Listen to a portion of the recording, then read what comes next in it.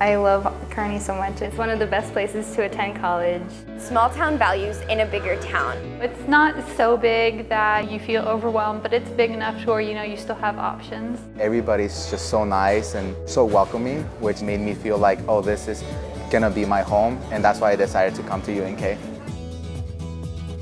I was so surprised by Kearney. I didn't realize how much it actually had to offer. We have some of those chain restaurants that you can find in Lincoln and Omaha. Then on the flip side, we have smaller boutiques that give Kearney some character, charm, gives Kearney style that you can't find anywhere else. They have an amazing variety of parks. Cotton Mill is my favorite place on this entire planet. Harmon Park is also really close to UNK, so I hang out with my friends there. One thing that I love about Kearney is the hike and bike trail, and it's just a block off campus, so it's really easy to hop on there, well lit. I feel safe, goes past Cotton Mill, goes to Yanni Park. We usually go and hang out with friends and we go ice skating or we go watch a movie. The Big Apple Fun Center is really great because they have laser tag and they have bowling. I think what surprised me most about Kearney is how involved the Kearney community is with UNK.